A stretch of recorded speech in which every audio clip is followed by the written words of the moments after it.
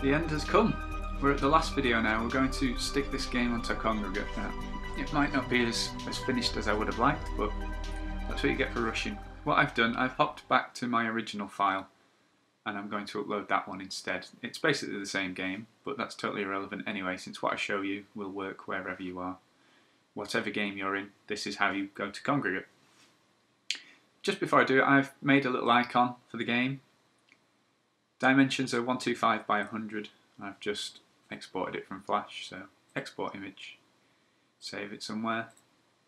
Let's replace that. So we've got an image to work with. There are a few steps before we can upload it. We need to put the Kongregate API into it. So I'm on the Kongregate page and I've just found the code. If you want to find it yourself from the Kongregate homepage, skip back a bit. So from Kongregate.com, just hover over Games and find the Developer Center.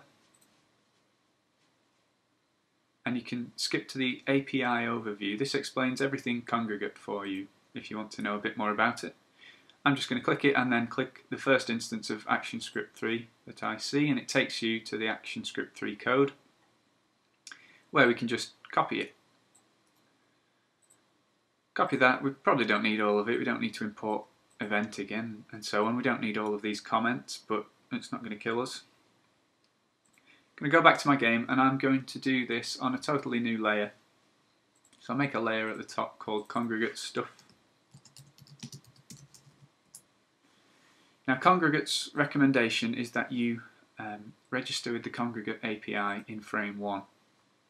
Now I've adjusted my game a little bit to have a bit of an intro, so I'm going to do it on the second frame instead. I'm going to let the game load in the first frame and I'm going to put my Kongregate stuff on the second keyframe.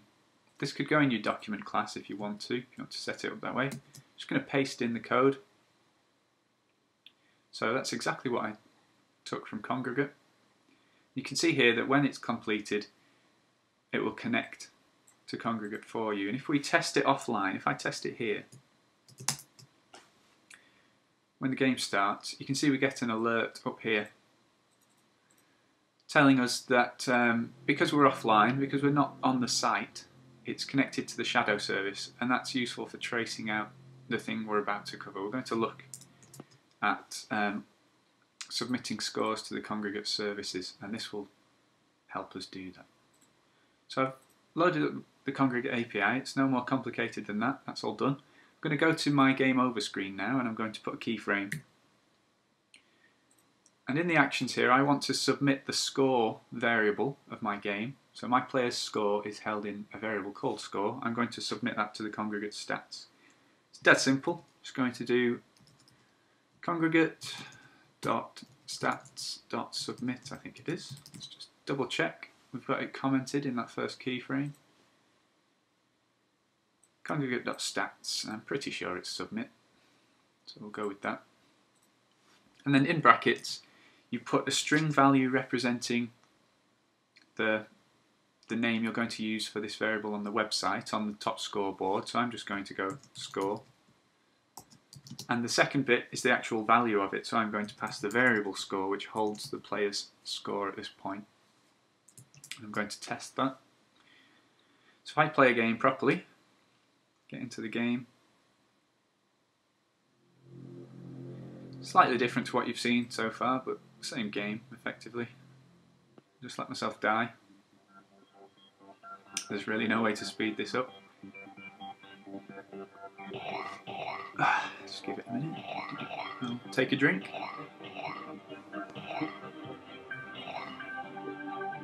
Two more. Boom. Oh, maybe not. Oh yeah, we're dead.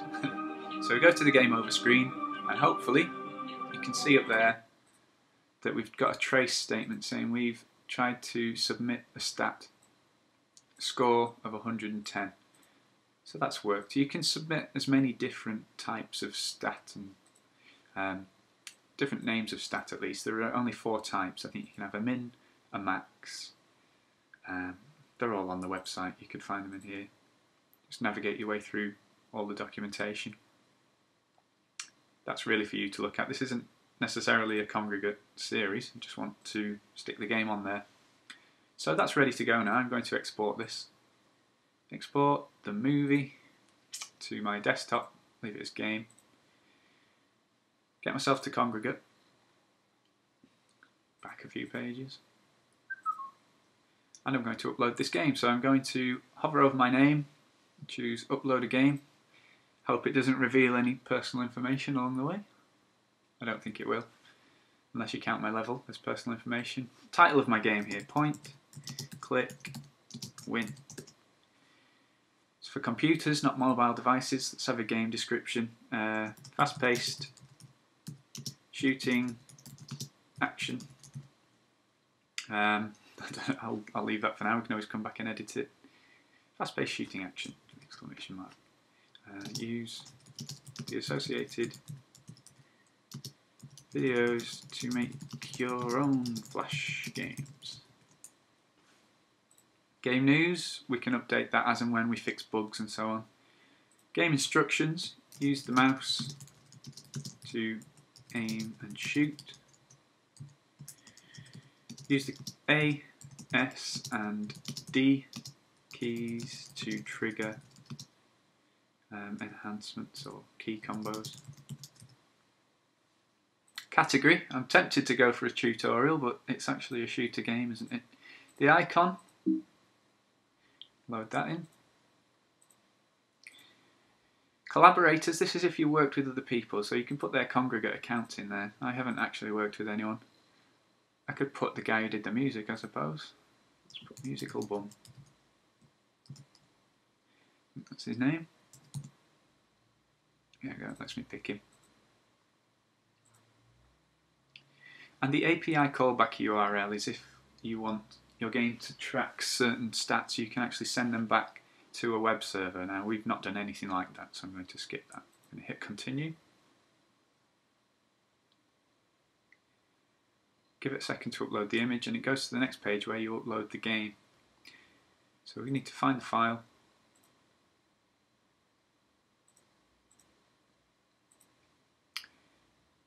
We don't, in this case, want to upload additional files. If your game does have external files, you'll have to tick that. This game is exclusive to Kongregate. I'm not going to put it anywhere else. I would like to receive bug reports. Agree to the licensing.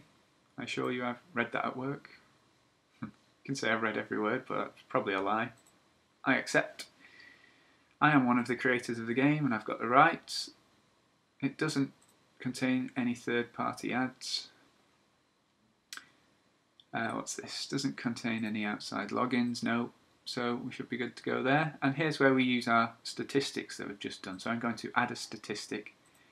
The statistic name is score because that's what we told it in our Flash file. The description is the score from the game. I'll just put the player's score. And here's where we get the types. So you have a max type where the biggest number is the one that's recorded, a min type where the smallest number is recorded, an add type, this is where you continuously add to it, so we could have a total kills on there. I'm not going to add that. Or a replace where it just remembers the last one. We'll display a leaderboard. What's this? Oh, don't worry about that. That's if you're using the other API, which we haven't even ever discussed. Display name, optional, we'll just go score. And we could add some tags to our game. Let's add tutorials.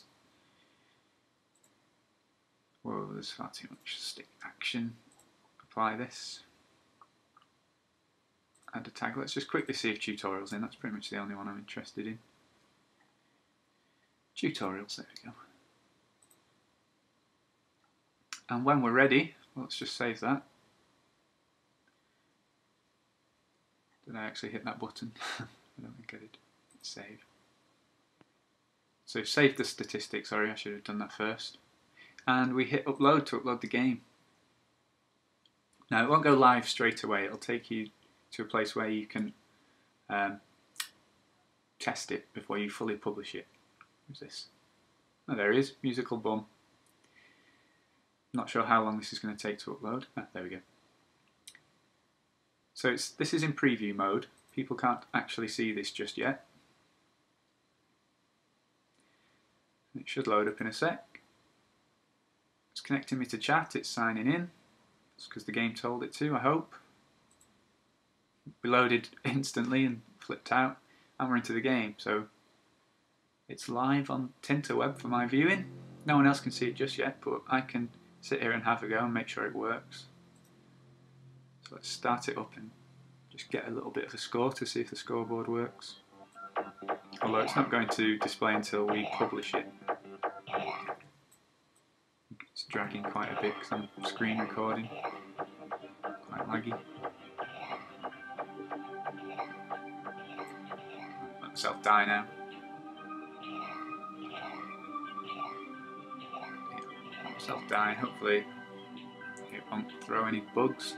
That is really laggy. I'm hoping that's just the screen recording because that's worrying. Mute that.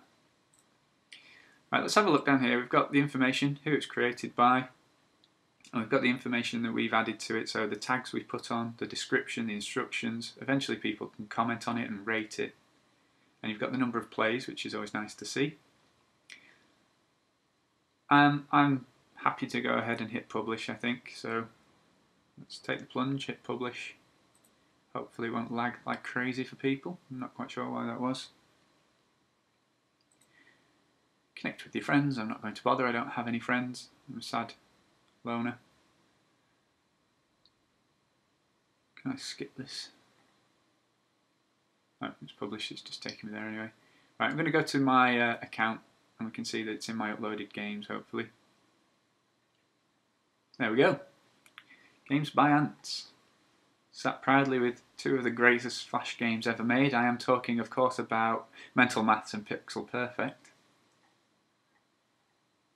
Random other stuff? Yeah, let's not look. Let's just quickly check that the game works, and I'll close this video and I'll do a proper summary afterwards, I think.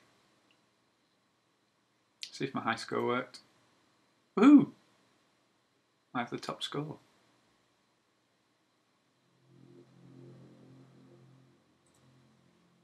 And we have an online game. Go play it. Seems okay. Kill some stuff.